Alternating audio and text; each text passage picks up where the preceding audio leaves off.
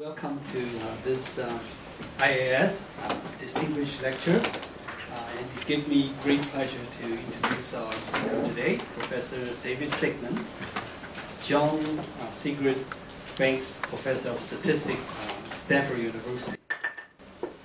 Professor Siegmund's research has to do with time and space. Sounds like a physicist, but hear me out.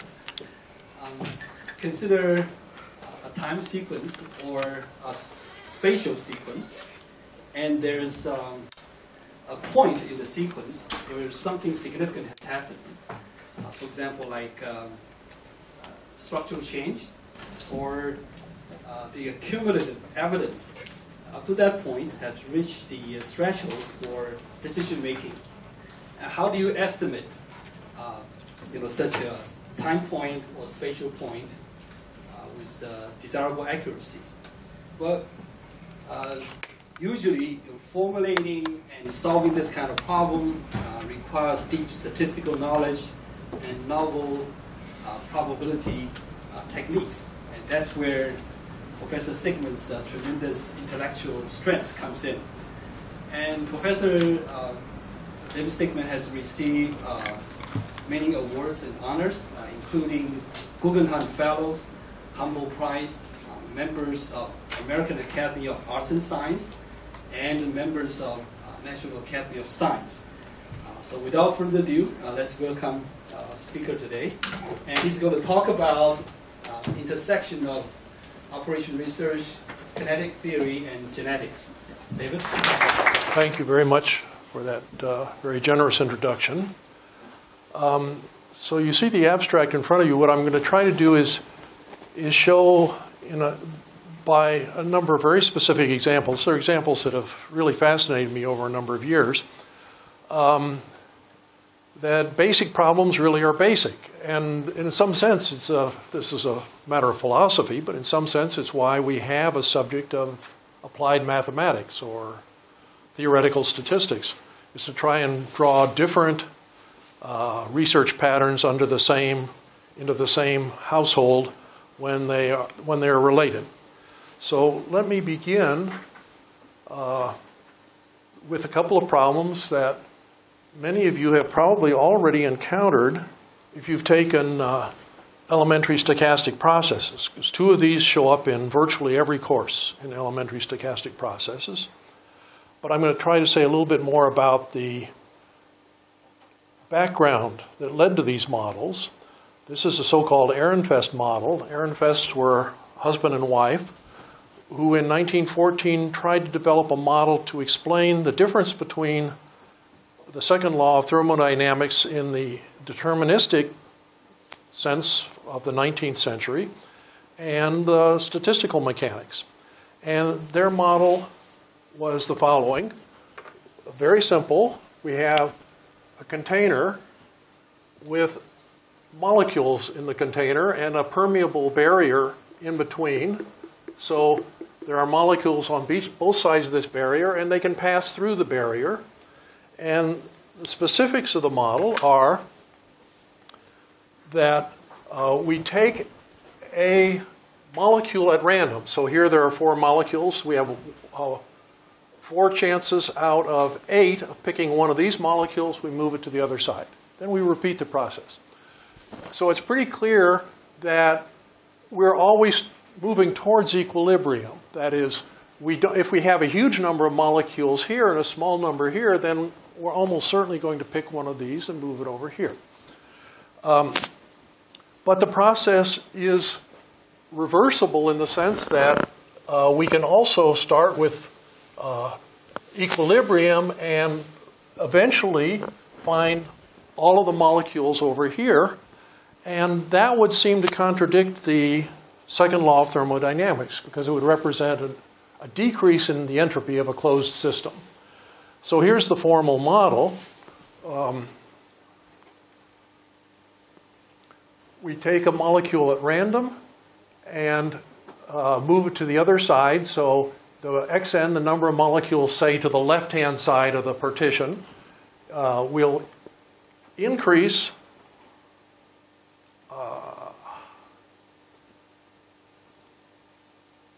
with a probability that's proportional to the molecules on the other side of the partition.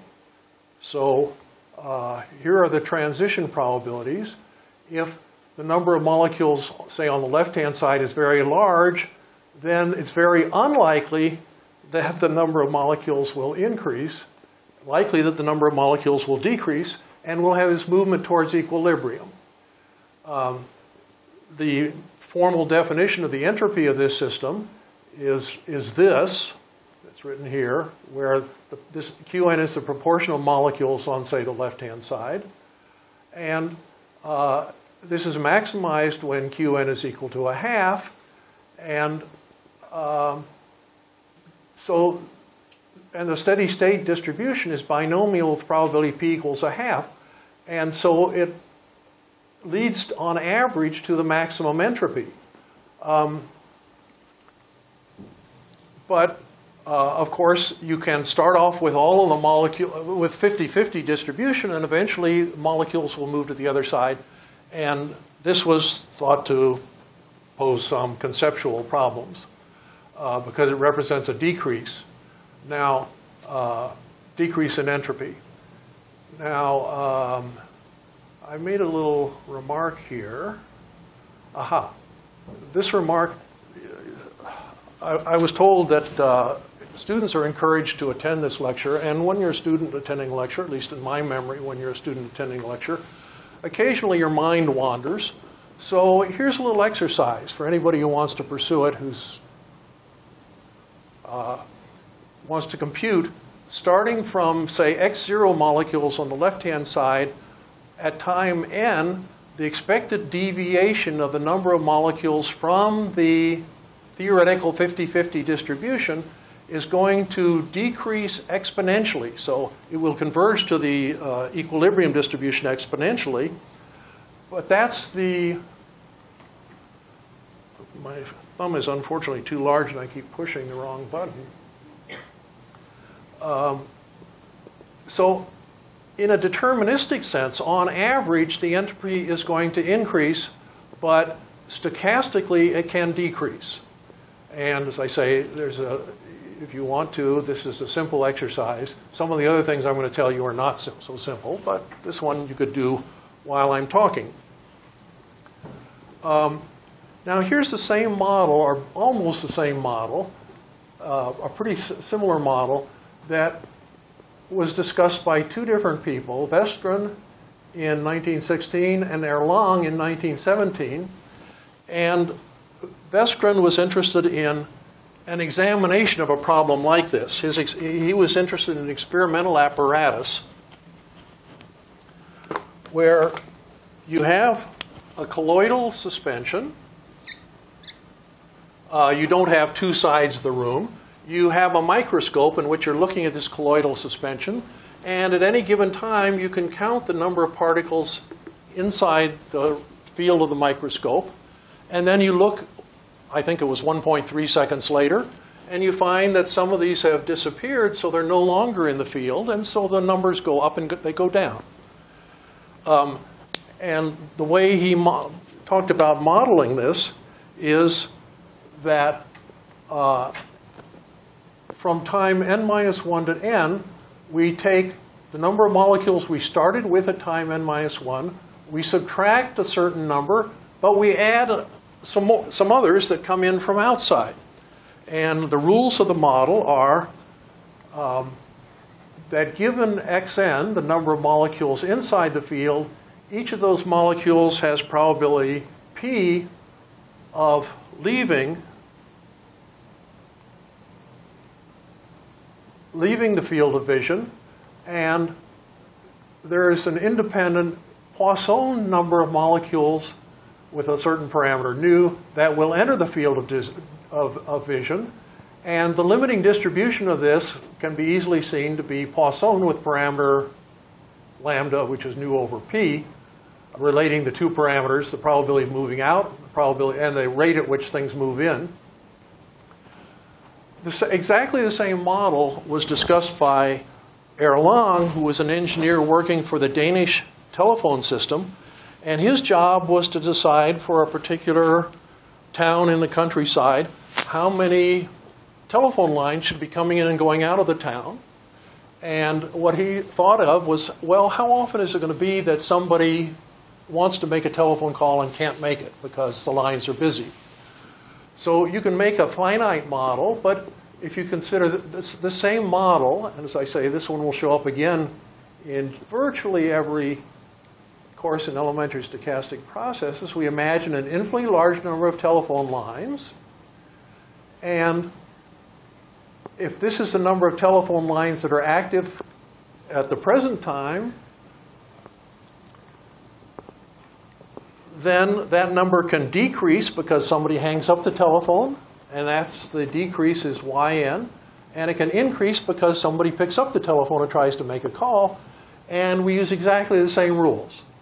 The probability of a telephone call ending is p, independently from one call to another. And the number of new calls that are made is Poisson, independently of the number of calls in service. And both of the, well, Vestgren, as I say, he was interested in a slightly different question, but it involved the physical process of Brownian motion, and I'm going to come back to that a little bit later. Erlang was interested in the same kind of question that the Ehrenfests were interested in, which is in equilibrium, there are a certain number of molecules, these are actually colloidal particles, in your field of vision. What's the chance that you get something much larger than that or something much smaller than that? In other words, what's the chance for Erlang that somebody wants to make a telephone call to the neighboring village and finds that the entire system is clogged up?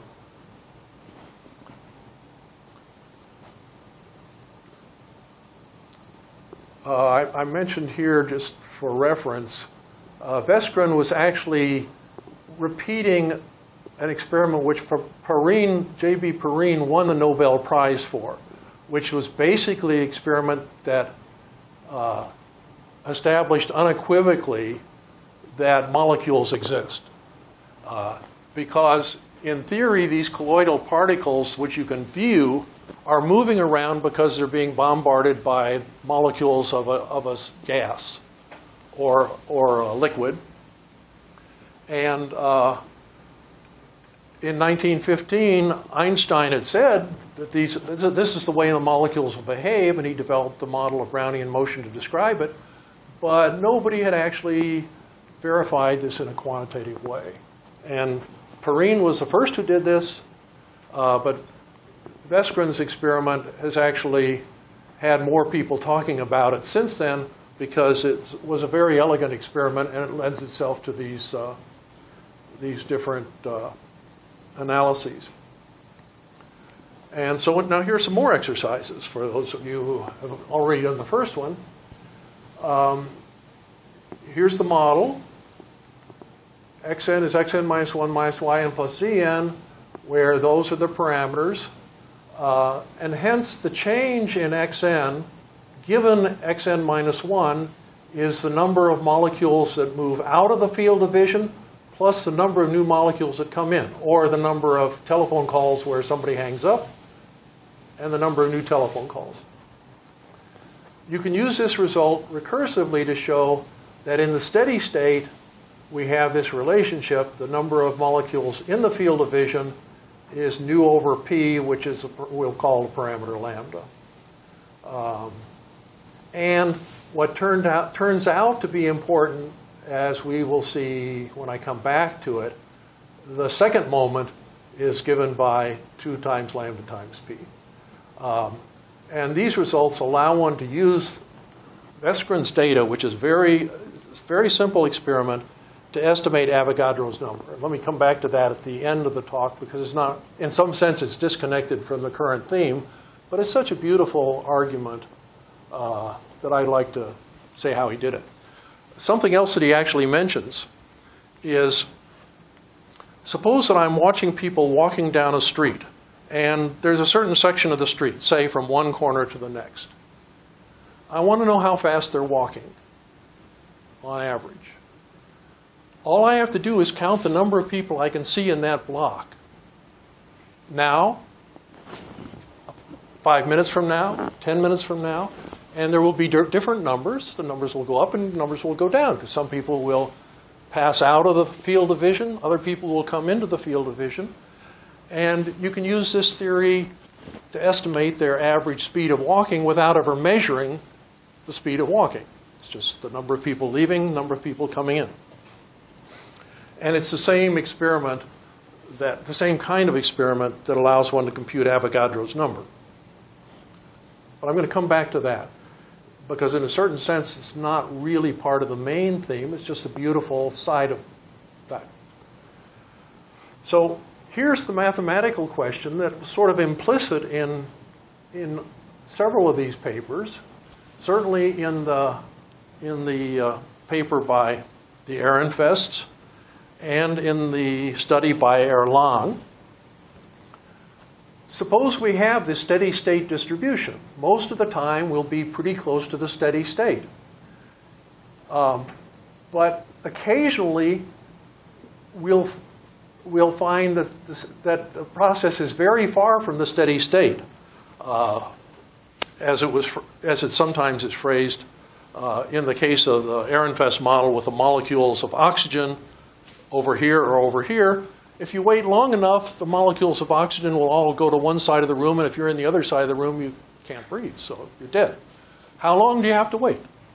Or what's the probability that this was going to happen in your lifetime or 10 centuries of lifetimes or whatever? That's this question. What's the probability that if we wait until the number of molecules on one side of the barrier is very large and therefore on the other side very small, how long do we have to wait? Or what's approximately this probability? That represents the probability in the Ehrenfest case, the probability of observing a decrease in the entropy of a closed system. And for Erlang, it was the probability of picking up your telephone and not being able to make a call to the neighboring village. Now, there's a conventional answer, which is the one you learn in elementary stochastic processes, which is just to deal with the stationary distribution. Say in the Ehrenfest model, for example, the stationary distribution is the binomial distribution. And so the waiting time, if you start at a state B, far from equilibrium, the waiting time until you return to that state, according to general Markov chain theory, is a reciprocal of that stationary distribution. And so you can see that if B is not close to n halves, that this could be an extremely large number. Here's a different answer to the question, because it addresses the question as I actually phrased it. But this doesn't have a simple answer. We can compute an expression for the probability that t is less than or equal to m. It's of an exponential form. And you should think of it like this.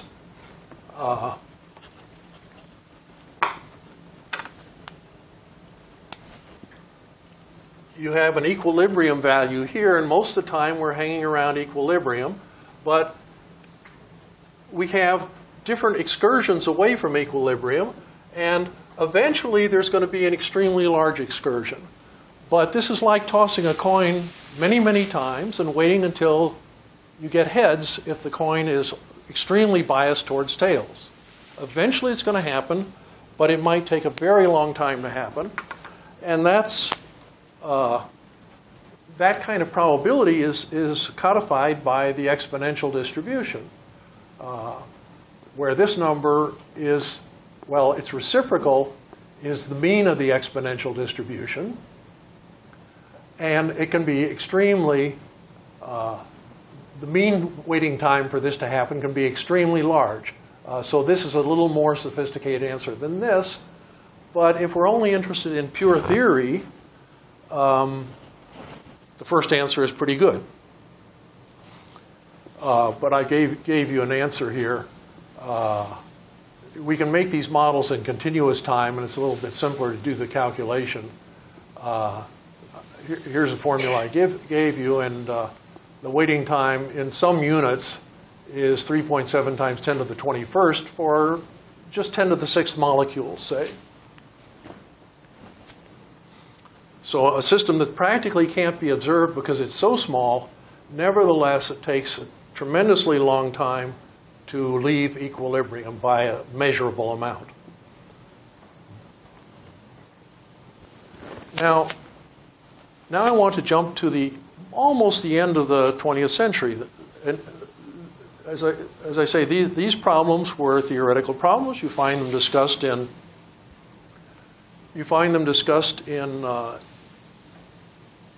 standard textbooks on elementary stochastic processes. You don't find this formula, which is much more complicated to prove. And in fact, it was almost 100 years before that formula was proved. And the stimulus, or one, maybe not the only one, but one important stimulus in the development of that formula was the mapping of genetic traits, quantitative traits in particular. So a quantitative trait, as I said here, is any measured phenotype of an organism. The ones that are medically interesting are things like blood pressure, cholesterol levels, so forth. But anything you can measure about an individual is potentially of interest. And most of these traits are thought to have genetic determinants. And particularly for the medically interested traits, it's of interest to know what are the genes that make contributions to the traits. And that's what gene mapping refers to. There are different kinds of gene mapping depending on whether we do it humans, where we have to proceed by a more or less purely observational model, or animal models, say mice or plant models, where we can do a certain amount of manipulation of the model because there's not an ethical consideration. But we're going to think, in some sense, very generally at first, but then we'll find out that it has to be very much specialized. The phenotype that we're observing should be a function of the genotype and the environment. And now, to make things a little bit more precise, I want to describe a particular breeding model called the intercross. Intercross, we develop two inbred strains which are genetically identical, where this represents just the pair of chromosomes of mouse number 1. This represents a pair of chromosomes of mouse number 2. These two chromosomes are assumed to be identical because of the way the experiment has been conducted in the past to create an inbred strain.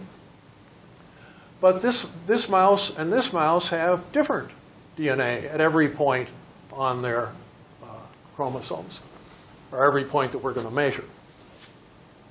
Now, if we cross these mice with these mice, the first thing that's going to happen is we're going to have a mouse that has one gray and one white chromosome. And it's, say the sibling will have one gray and one white chromosome. It's the second cross, that's the so-called intercross, that's really interesting because this is purely deterministic. The second cross, we can have the phenomenon of crossing over, which is we take this chromosome, say, we start with this, but then at some point we pick up DNA from this chromosome, and then maybe we go back or maybe we don't. There's a stochastic element to this. And so if we consider 2 points, say A and B, on the come on.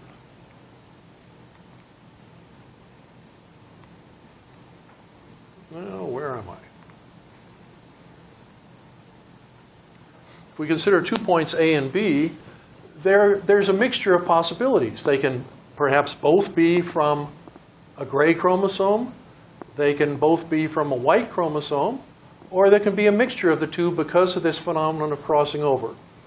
And the parameter that we're going to call the probability of recombination is the parameter theta. So with probability 1 minus theta, the 1/2 enters in because of whether it's gray or white.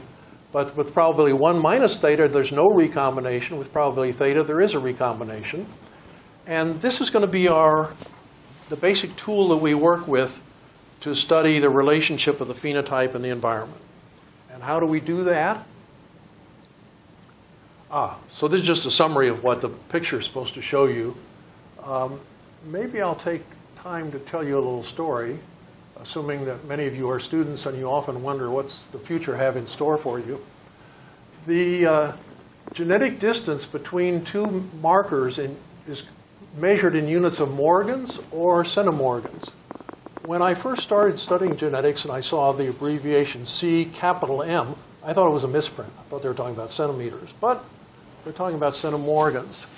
The morgan is a measure, an artificial measure of the distance in which the expected number of crossovers is 1.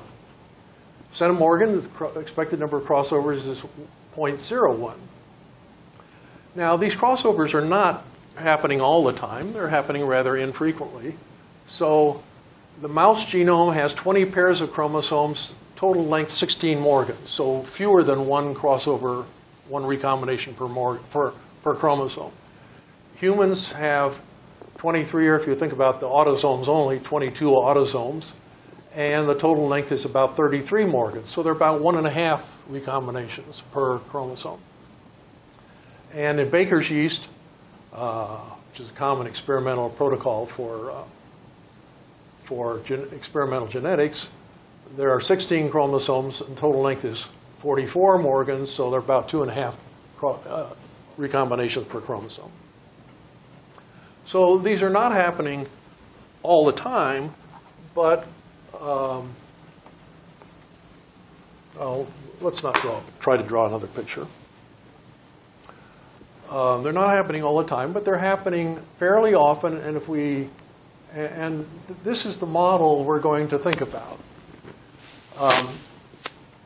This is a model that's due to R.A. Fisher. And actually, here's actually a little lesson. It's due to R.A. Fisher in 1918, Weinberg in 1910. Weinberg was a German. He had all of the same ideas that Fisher did, but Fisher gave things names. He developed, when he got a big expression, he called it something so that you could sort of internalize what he was doing and see what he was doing. And Weinberg just wrote out big expressions and left them as big expressions.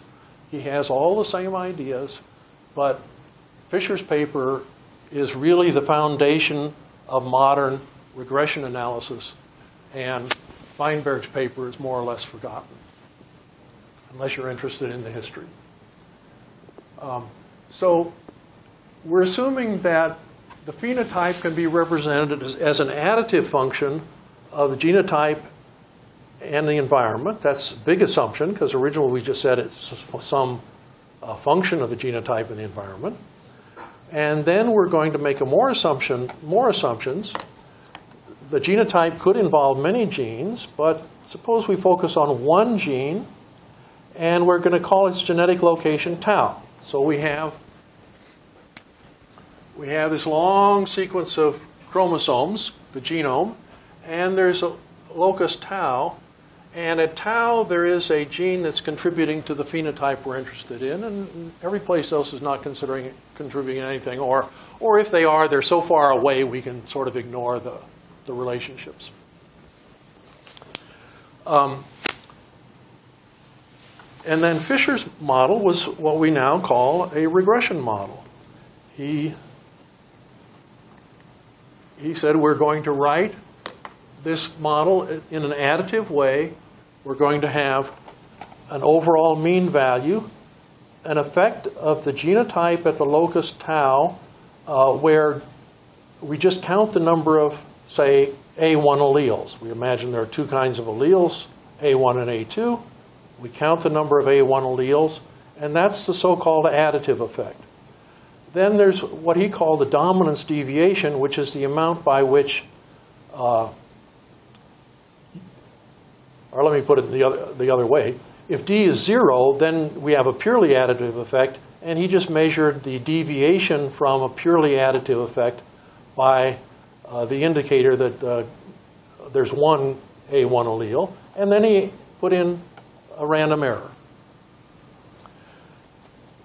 Now, the first big step was to rewrite this after some algebra so that we have recentered G of tau, G of tau is 0, 1, or 2. The probability of 0, 1, and 2 are the probability of, well, the expected number of these alleles is 2p, because the probability of getting one allele is p, the probability of getting a second one is p, and we're assuming that they just add. And then this can be considered an interaction term because it's a multiplicative effect of the allele inherited from the mother, the allele inherited from the father. Now, and there's some algebra that goes with this. It's not terribly important. But the importance of this decomposition is very important because it allows us to write the variance of the phenotype, which is what we observe, as the variance associated with the additive effect, the variance associated with the dominance effect, and the variance associated with error. And this is the so-called analysis of variance that Fisher, in this paper, talking only about genetics, invented. And then he came back 7 years later and wrote several very important papers on regression analysis and the analysis of variance. But this is where he started.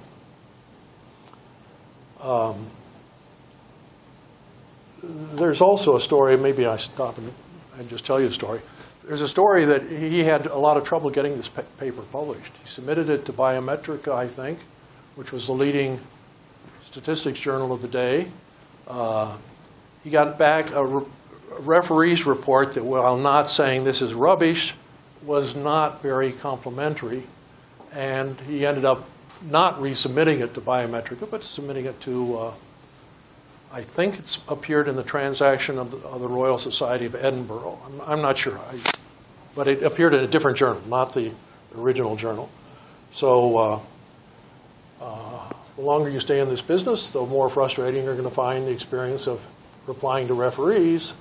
But maybe the greatest statistics paper of the 20th century had such a problem. So don't worry too much about it. That's easy for me to say because I'm old and I can afford a few of these. When you're young, it's still frustrating. It's very frustrating. Okay. Now here's the statistic we're going to look at. We're going to look at what if we knew where this thing is, it would be a simple regression statistic, because what we're doing is we're looking for a measure of the correlation between the phenotype and the genotype. However, we don't know the location of tau, and what we'll actually have is a bunch of genotypes spread out all over a bunch of possible locations. So this is, say, T. And most of the time, the phenotype is going to be completely uncorrelated with the genotype. So most of the time, we're going to get an observation that's about equal to 0. But the closer we get to here, the more there's going to be correlation between the phenotype and the genotype. So when we're close to the true locus tau, we're going to get observations that are something like this. And they represent, just as in the Ehrenfest problem and in the Erlang problem, they represent a departure from an equilibrium. And we want to know, well, is this departure large enough that we should get excited about it and think we've detected a locus that's contributing to this trait or not? And that then has the same sort of, becomes the same sort of question. So I guess I've summarized it here. At unlinked loci, the mean value after we've standardized things is 0. The variance, it's been standardized, so the variance is 1. And the statistic itself is approximately normally distributed. For 2 loci separated by the recombination fraction theta, we can write the expected value of the genotype inherited from the mother times from the mother at the locus T, mother at the locus S, is given by 1 minus theta over 2. That's a very simple calculation. And then it follows that the correlation between ZS and ZT is 1 minus 2 theta. And according to the way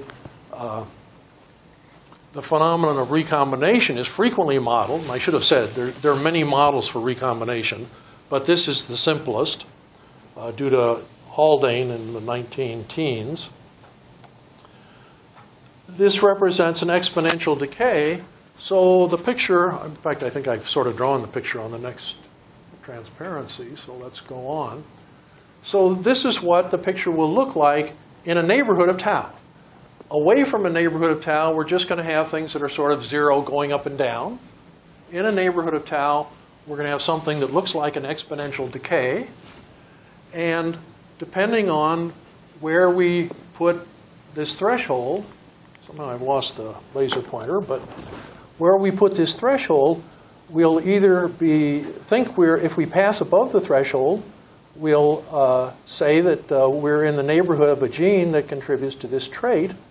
And the question becomes, well, we've made all these measurements, maybe tens, maybe hundreds, maybe thousands of measurements.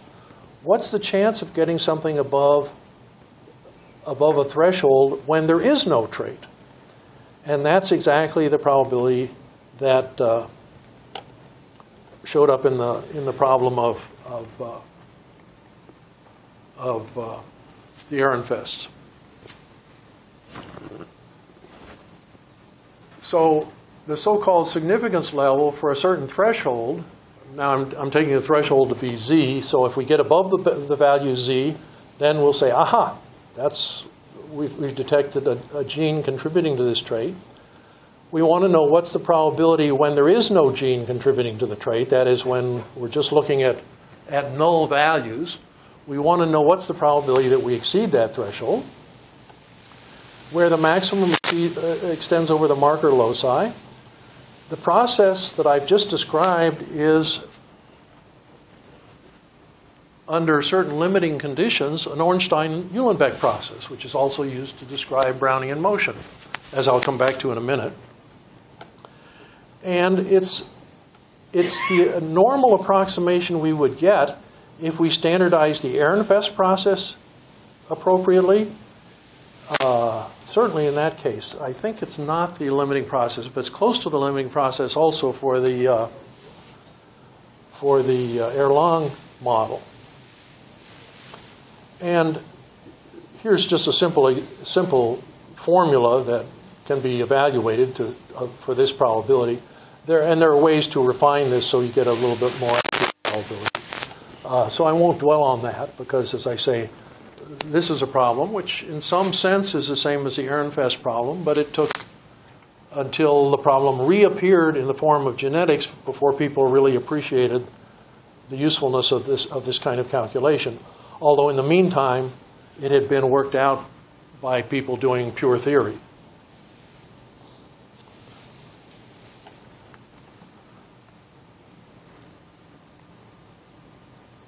Now, I'd like, as I say, so what I hope is the message so far is that basic models have a way of recurring, and the reason that it makes sense to think in terms of being an applied mathematician or a statistician is that trying to put these models together under the same rubric so that the next time somebody sees it, he doesn't start from zero to try to solve the problem, because certainly when these problems started in 19-teens and 20s, nobody realized that they could all be fit together and solved in a unified way. But now they can be. So I'd like to return to the Ornstein-Uhlenbeck process as it is frequently used as a model for Brownian motion. So we're back in this. Remember the picture I drew of the colloidally suspended particles. We're looking at the microscope. There are the particles. Some of them move outside the region. Others come inside the region. What we can do is just count the number of particles in the region at a given time. Here's what has become more or less the standard model for Brownian motion. And it's just an F equals ma model. There's the A, that's the derivative of the velocity, is given by a retarding force due to viscosity and a random component due to the molecules that we don't see bumping into the colloidal particles. Those are the two ingredients of the acceleration. So I've taken the m out of the ma and put it over here. So beta is F divided by the mass, where F, according to a theorem of Stokes, is 6 pi times the coefficient of viscosity times the radius of the colloidal particle. And we can solve this equation because it's a simple first-order linear differential equation, and we'll find the velocity as a function of these parameters. I should say sigma doesn't have an obvious number attached to it. Beta, in principle, can be determined by these two relationships, but sigma can't be. However, we can solve for the velocity. We get an answer that involves sigma. We can compute the covariance function, and there's our exponential decay again, with modified with the sigma square and the beta. And the expected squared velocity is sigma squared over 2 beta. The parameter sigma is unknown, but we can appeal to a theorem of Daniel Bernoulli from the, I guess, 18th century. An argument which, if you studied chemistry the way I did, you read it and then you forgot it immediately. But it'll appear, you look in your old chemistry book, it will be there. Bernoulli's argument that says the expected squared, the mean squared velocity of a bunch of molecules in a box or colloidal particles in a suspension will be given by something. And it's just an F equals ma argument all over again. And in terms of the ideal gas law, this turns out to be the absolute temperature, the mass of the particle, and Boltzmann's constant. Boltzmann's constant, remember, is the ideal gas constant per molecule. So from that, we can compute xt minus x0, and we can compute e of xt minus x0 squared, and we find out what that is in terms of these various parameters. And remember, that was the equation that I said was important at some point before we got started on the genetics business. What is the, let's go back.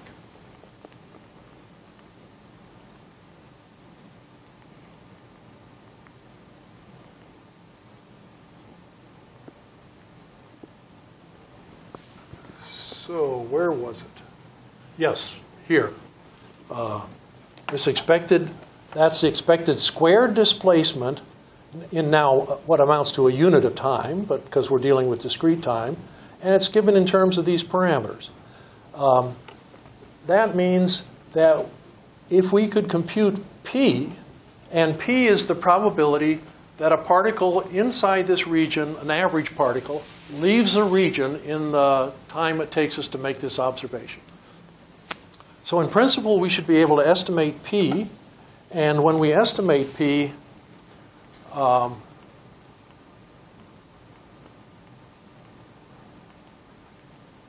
we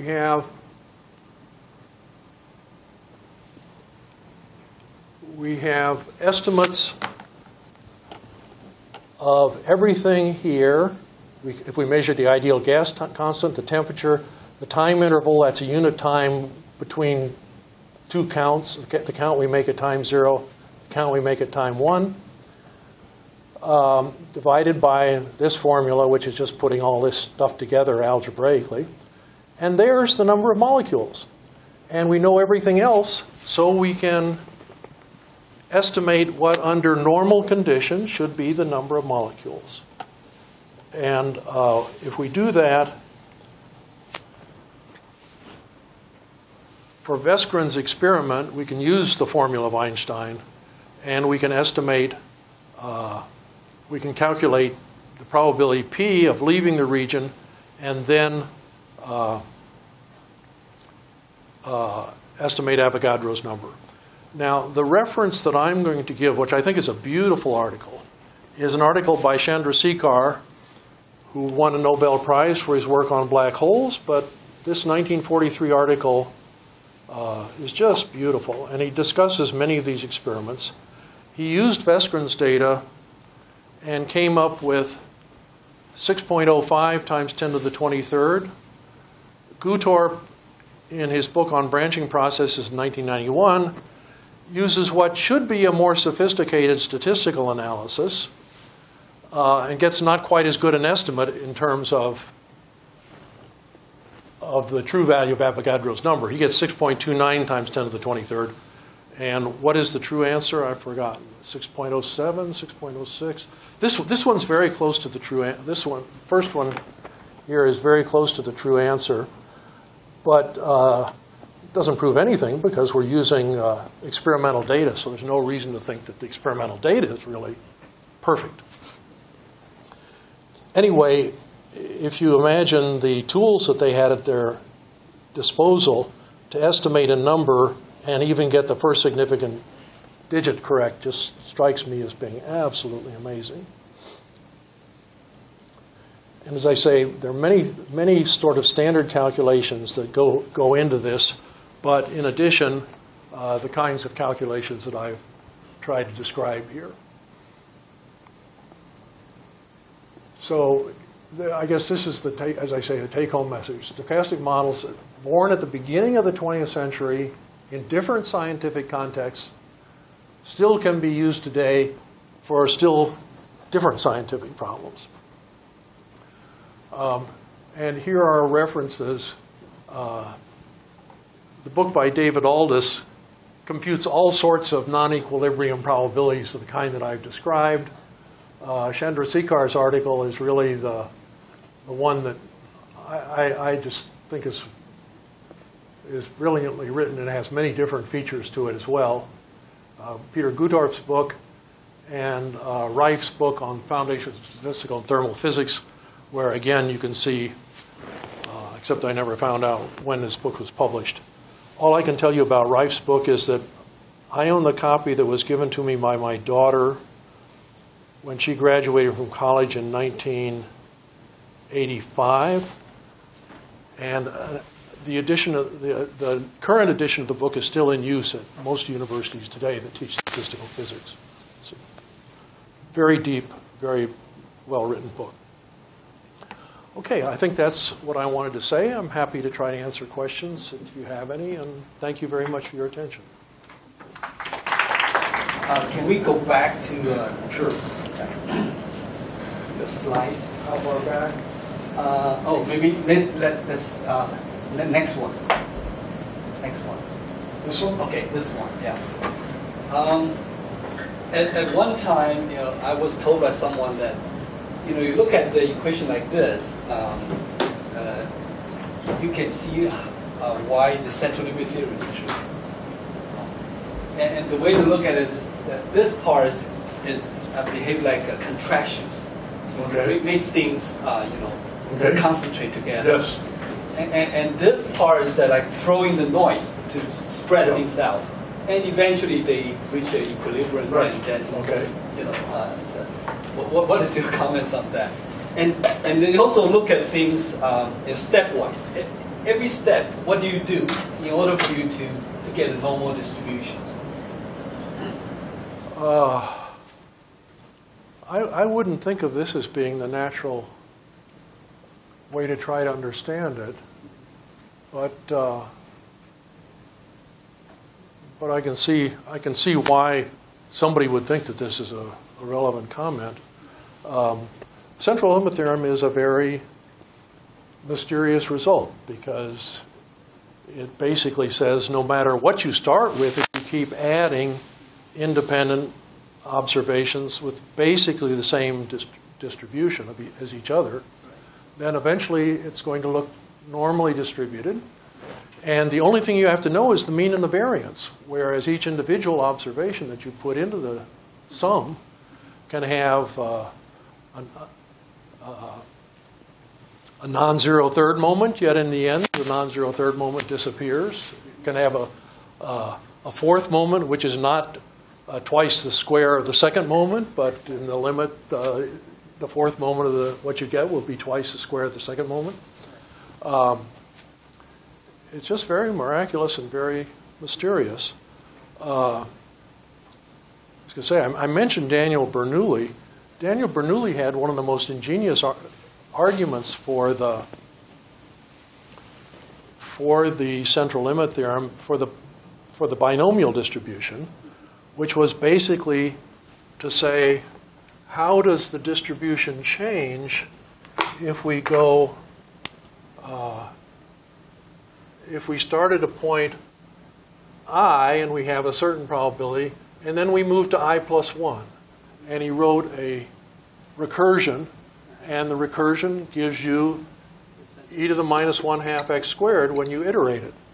And that somehow is it's not easy to understand because it is computational. You have to compute something, and then once you have the recursion, you have to iterate it, and then you have to simplify the iteration, and out pops the normal distribution. So that's a very good question. I don't know the answer. Or the other way to look at it, this part is like a particle leaving, caused by a particle leaving whatever region you're observing. And this part comes from something adding in. Leaving means things are getting smaller. And you're adding in, getting bigger. But eventually they reach some They kind of equilibrium. And then the Brownian motion, normal distribution, all pops up, right? This just. But the point, I mean, even if beta is equal to 0, if there's no contraction element, you're still going to get something that's normal. So why is the contraction aspect a critical point? I don't know. There's 0. That means no particles leaving. Well, there's no tendency back towards equilibrium. That's right. There's no. In this case, it's the force of friction slowing the movement of the molecules down. So the speed of the molecules just keeps building up, but in a way that leads to a normal distribution, but not a stationary one. Not stationary. Yes. I have one. We know that by adding up negligibly small independent random variables, that the most general thing we can get is something that's infinitely divisible, which is tied to Levy processes and all the rest. And such processes arise in my discipline, economics. Are there other disciplines where things occur with kind of the same regularity that you've noticed here about OU processes that you know about offhand? It's kind of a tough question, but maybe not a tough question. Well, there is a theory of OU type processes where they have this mean recursion, but where this is not a Brownian motion, but could be an infinitely divisible process, for example. Yeah. So I am familiar with that, but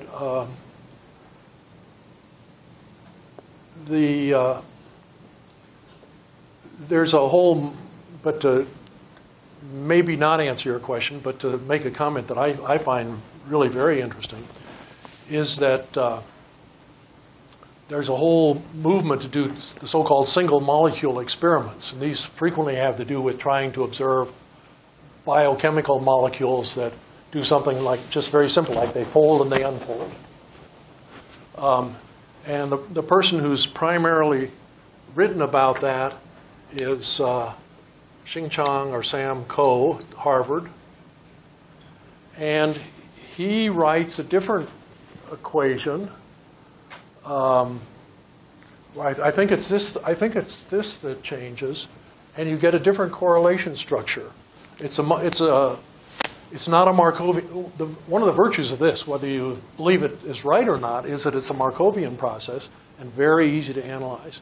His process is Gaussian. It's not Markovian, and it has so-called long-range behavior, long-range dependence. But he claims that if it's the particular molecular data he's looking at, much better. And I think there's an open area there for trying to push that a little bit farther. There are certainly scientific problems where simplicity beats accuracy, and the other way around, where you'd rather have something accurate even if you have to, all you can do is simulate. But there are other problems where conceptual simplicity is so important that people will not worry so much about accuracy. The ideal gas law, I think, is one.